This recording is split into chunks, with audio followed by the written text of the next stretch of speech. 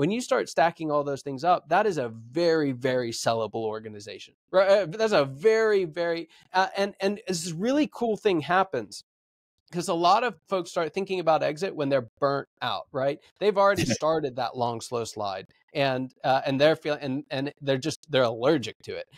If you do it before that, right? If you do it before you hit that period, your multiples can be through the roof, right? And so what we're looking at, the pattern here is selling when your organization is ready, not when you're bored.